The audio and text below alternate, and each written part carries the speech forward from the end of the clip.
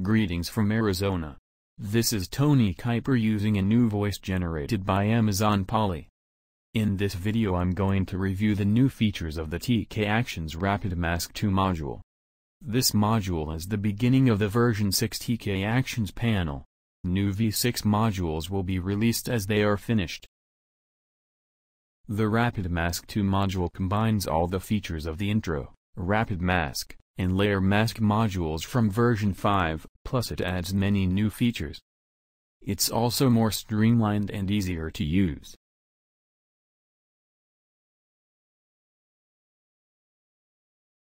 The most obvious change from version 5 is the interface. RapidMask2 is more organized and less colorful. However, there is still one color.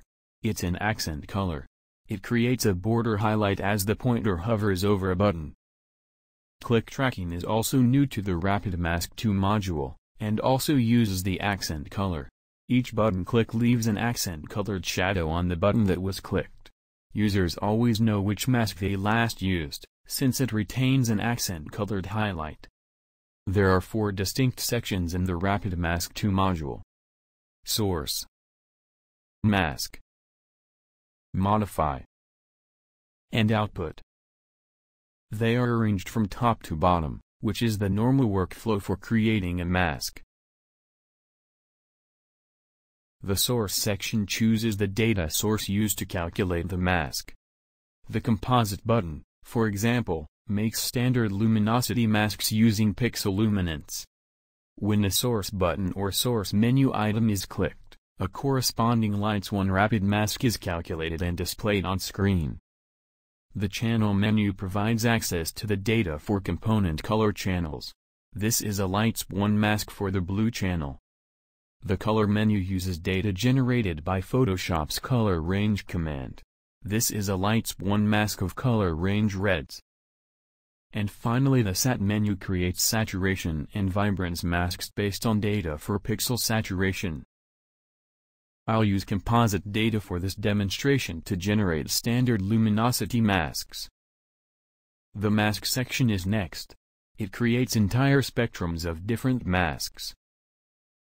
Lights, darks, midtones, and zone masks can be created. They are all based on the chosen source from the Source section. The RapidMask engine powers Photoshop calculations in the background. It creates 16-bit masks at near real-time speeds. Users see new masks almost as fast as they click a new button. The Modify section allows masks to be customized to meet the user's needs. Again, it all happens in real time so the user can see the changes as they occur. The Output section offers different methods to deploy the masks that are generated. The Layer button makes different types of layers with the RapidMask as the layer mask. It is one of the most useful ways to use the masks generated by the RapidMask2 module. The top part of the Layer button menu makes adjustment layers. Below this are menu options to create several specialized pixel layers. These layers are commonly used when developing images. To demonstrate, I'll make a burn layer. The current RapidMask is once again automatically applied as a layer mask to the new layer. This ensures that the layer's effect is confined to the areas revealed by the mask. Active selections, channel masks, and apply image actions are also available as output options in the RapidMask2 module.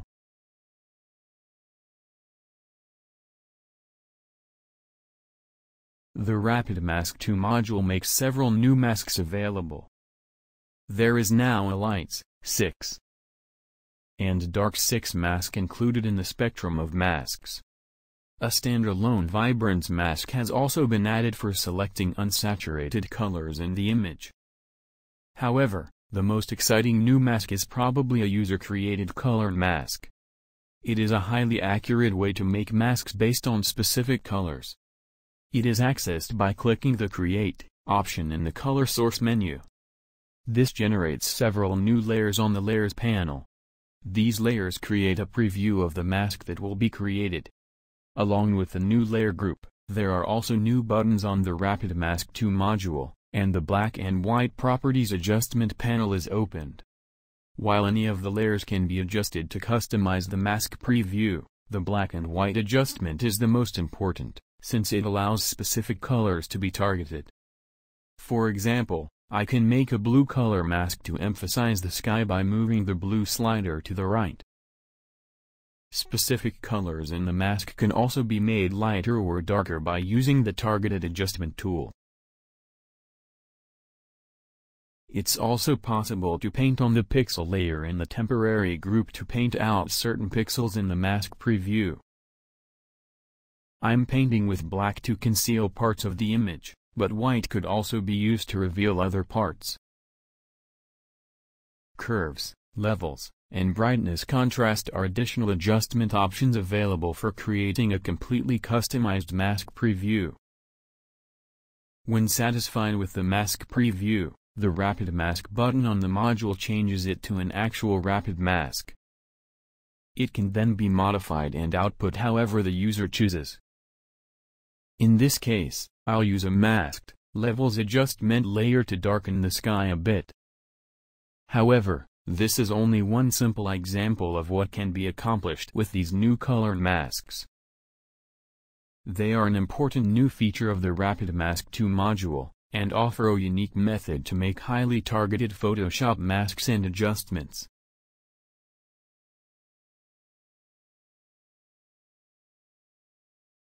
One of the features most requested to be included in TK Actions is the ability to add and subtract luminosity masks. It's now available in RapidMask2 and is super easy to use. First, make a mask. I'll start with the Lights 1 composite. Then click the plus or minus button in the Modify section. I'll use minus in this case. And then click another mask button. I'll subtract the Lights 3 mask as a way to protect the lightest tones in the image. The second mask has now been subtracted from the first mask to make a new subtracted mask. Any mask in the source or mask sections of the module can be added and subtracted in this manner. Another example. The rocks here have an orange color, which is a combination of red and yellow. One option to create a targeted selection of the rocks is to add together the color source masks for red and yellow. This is now very easy to do with RapidMask2. Red mask. Click the plus button. Yellow mask. And that's all there is to it. Quick and simple. The possibilities are nearly endless. Being able to add and subtract masks creates a whole new dimension of masking opportunities with the RapidMask2 module.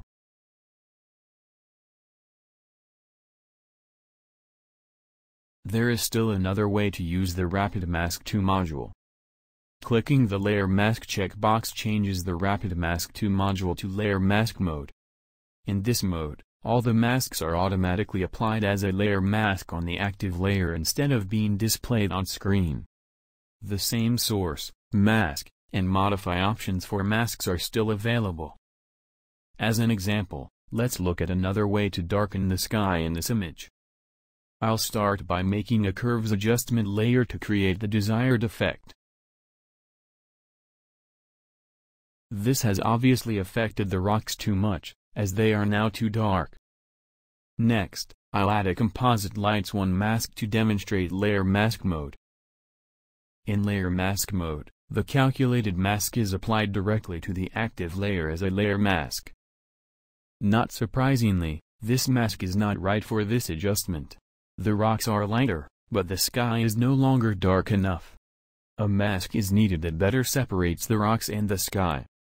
Before trying a different mask, I'll turn on the optional 2-up view in order to view the layer mask and the image at the same time. I'll use vertical orientation and size the images the same. Now, I'll use layer mask mode to add a blue channel mask to the adjustment layer. This shows up in my 2-up window, and as a mask on the active layer. This new mask provides better separation between the sky and the rocks. The image looks much better too, but I can probably still improve the mask with a levels modification. The modification occurs simultaneously in both the mask window and on the layer mask. In the 2-up view, I can even paint on the mask if I want. The image updates in real time as the mask is modified. The result is that this custom mask now creates the effect I was looking for. Quickly changing layer masks makes layer mask mode a great way to experiment with different masks. It provides a unique image-based method for always choosing or creating the right one.